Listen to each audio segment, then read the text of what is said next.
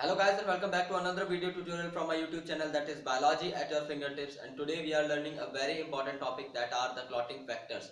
So there is a trick to memorize all the clotting factors, which are 13 in number. So we have to emphasize firstly on the trick, which is a simple English sentence, and then we are going to elaborate it, and I'm going to tell you that how you can memorize all the clotting factors by memorizing this particular sentence. So the sentence is: foolish people try climbing long slopes. You don't have to memorize this. So, the foolish people try climbing long slopes after Christmas. Here I have put it a comma mark. So you have to give stoppage. Foolish people try climbing long slopes after Christmas. Some people have fallen. A very simple English sentence.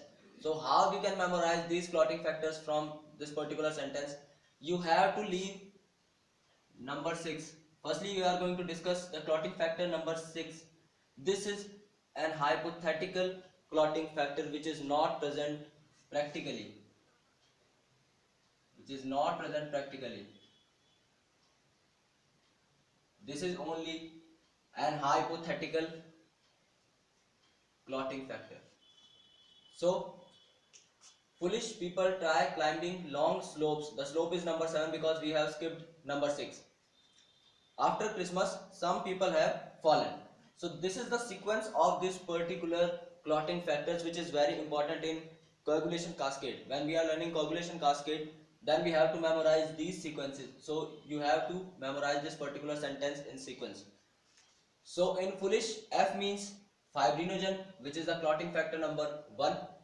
People, P means prothrombin. Number 2. Try, T means thromboplastin. Number 3. C, that is the calcium ion, Ca2 positive. Which is number 4. Long, L means labile factor, which is also known as proacceleratin. You have to remember that. Proacceleratin. Number 5.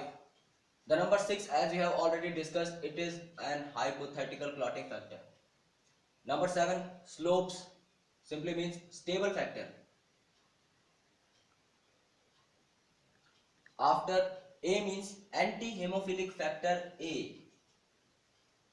Christmas simply means Christmas factor, which is also known as anti-hemophilic factor B. Here it is A, and here the Christmas factor is anti-hemophilic factor B. Sum, S means Stewart-Prover's factor. P means plasma thromboplastin antecedent, which is the anti-hemophilic factor C. This is very important from examination point of view. Have, that is 12th number. H means Hagman's factor. Hageman, that is Hagman's factor. And number 13, fallen. F simply means fibrin stabilizing factor. So the clotting factors are from number 1 to number 13. Foolish people try climbing long slopes after Christmas. Some people have fallen. The number 6 is hypothetical one. Number 1 is fibrinogen, then prothrombin, then thromboplastin, calcium ion, labile factor, hypothetical factor, which is very important. Stable factor, anti-hemophilic factor A, Christmas factor, or anti-hemophilic factor B, which we will study when we are reading hemophilia.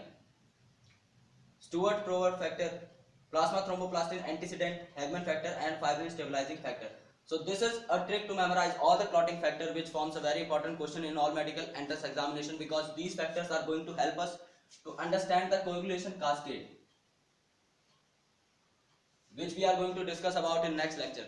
So thank you so much guys for watching this video, and if you really like this video, then hit like button, and if you are new, then please subscribe to my channel. Thank you so much again for watching this video.